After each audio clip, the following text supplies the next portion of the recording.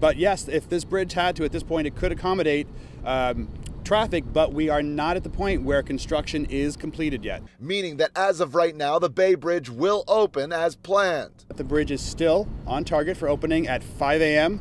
on Tuesday. Sunday, our crews were given a first-hand look at what has been done.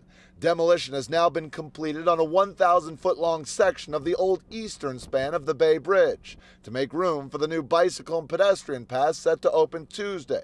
You can see there is still lots of work to be done on that path. Roads have been paved. Tunnels and toll booths have been connected to the bridge. LED lights in the Yerba Buena Tunnel have been completed.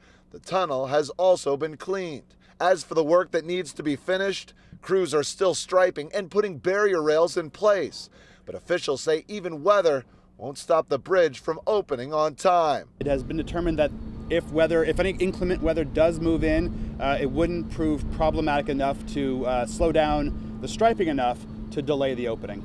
There is a special Bay Bridge opening event that will be held on Monday afternoon. It is a private event with a number of area officials attending.